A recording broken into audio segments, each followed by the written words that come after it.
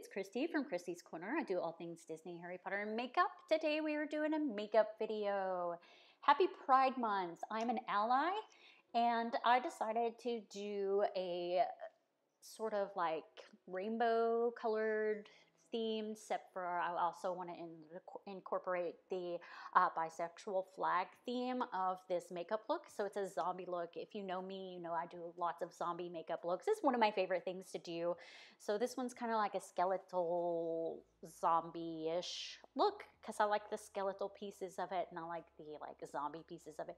I don't know. I just like to do makeup, guys, and I'm here for makeup, but I wanted to represent because I am an ally and I wanted to include the bisexual flag, but I also wanted to include the pride flag in general. So I wanted to incorporate those colors into this look. I feel like I did a pretty good representation.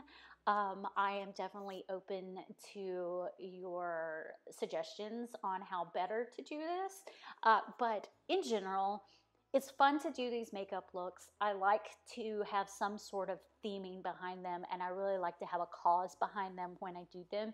So anytime I can do a look that identifies with some sort of cause, I am very happy to do so, and I feel like I did a pretty decent job with this one. I would like your all's input, of course, and be polite in the comments. Don't spread hate. I'm not here for hate. I'm here for love. Love all, love one, love everybody.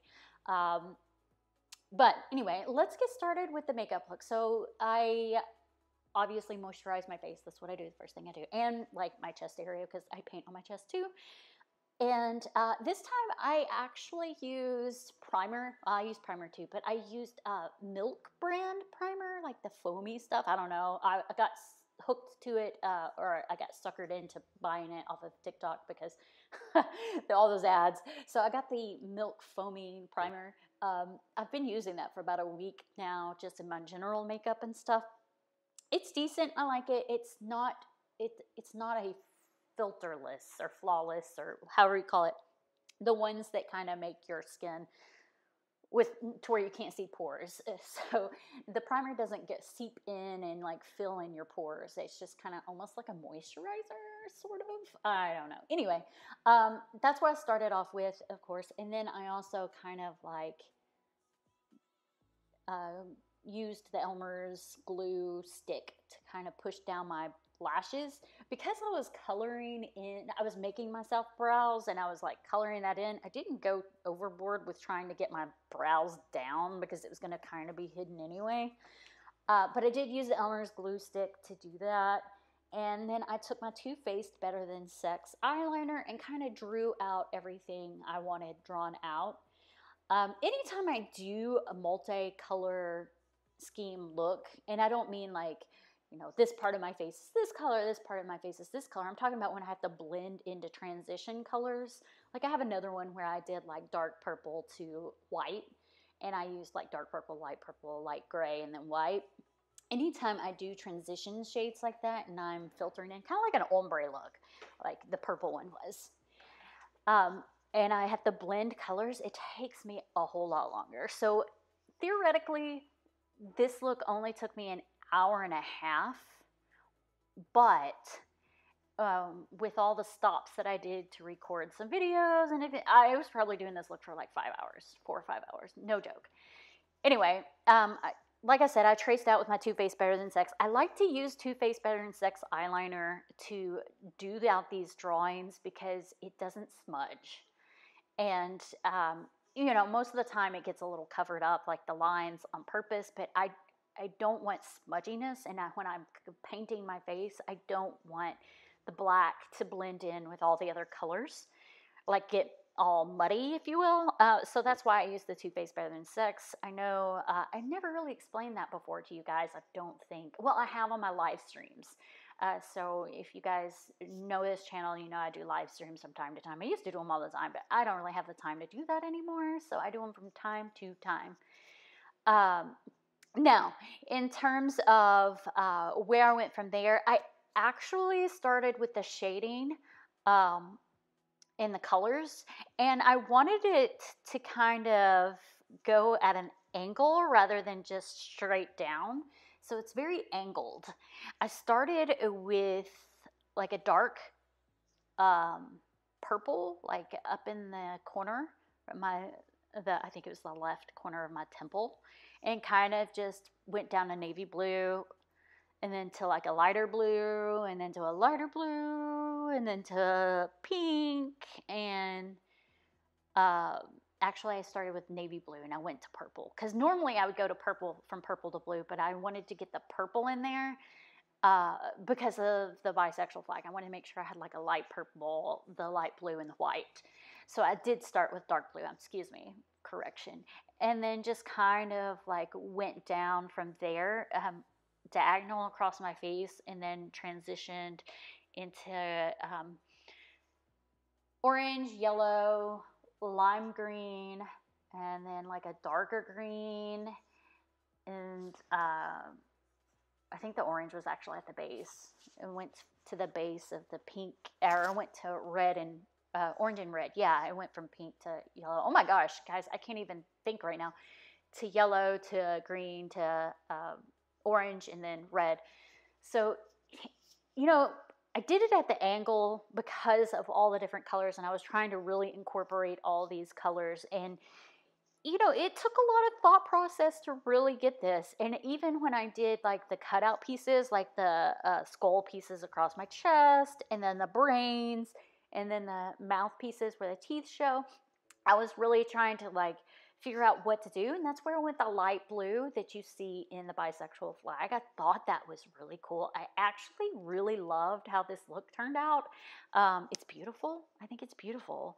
I didn't tell you what like the brands I use. Wow, I'm just so scatterbrained today. So for these colors, I used all Mirhan makeup, with the exception of the dark blue. The dark blue is actually Graftovine. But yeah, every other color was Mirhan cream foundation for everything, all the way down. Every single color you see, like the shadings, every single color. I have like a endless supply of Mirhan. No, I don't have an endless supply, but I have a lot of Mirhan makeup, including the details I did later. You know, I have Graftovine in black, but I also have Mirhan in black. So I really wanted to stick to the Mirhan theme as much as possible. So after all the shading was done, the white bone structure was also Mirhan. And everything like that. And I went back in and drew on, like I made the black areas, like where I drew with the Too Faced Better Than Sex. I went in with a cream Mirhan foundation and really detailed out everything. And I also used the Mirhan cream. And then I also went back in and did some more shading and like blending and stuff like that. Everything I used makeup wise was Mirhan, which is not usual for me. I usually mix it up and really kind of grab different brands and kind of go with the flow here, but I kind of wanted to stick to one brand with the exception of that navy blue, which you don't see even when I get the wig on. Like it's hidden, so it didn't even matter. But the royal blue is Mirhan. But yeah, everything. All the details, every single bit you see is Mirhan makeup, which like I was very surprised and happy about it, because using all of one brand is a fantastic thing to do, especially if you really like the products. Anyway, once I got all of that done, I did some eyeliner, some mascara, and some lashes. The eyeliner, I think, was my NYX. Mascara was my NYX. Lashes, I think they're the Kiss brand. I don't even remember. And then the contacts, I don't remember where they came from, but the wig came from Temu. I get a lot of my wigs there. They're really good wigs for the price. But anyway, that is the completion of this look. I will say the setting powder was not Mirhan. It was Anastasia Beverly Hills. So I did it in a couple of different layers. I did, like, once I got all the colors of the rainbow, like the flags in there, I did some setting powder. And then I did all the white areas, and then I did some setting powder, and then I did the lighter blue areas, and I did some setting powder. So I set multiple times so it wouldn't smear. And it's a good idea to do that because I don't always set, and then sometimes things get all kind of meshed in together and it looks funny. I actually have another look that I was like, oh, this will be quick. I don't want to do any setting powder. I should have. Anyway, I really do love how this turned out. Let me know what you guys think in the comments. Sorry I rambled a little bit on this one. I guess I'm in a rambling mood. But thanks so much for watching, and for everyone that celebrates Pride, I hope you guys are having a prideful month and making sure you're supporting everybody and that your allies are supporting you. And that's it. Thanks so much for watching. Hope you have a good one. Bye.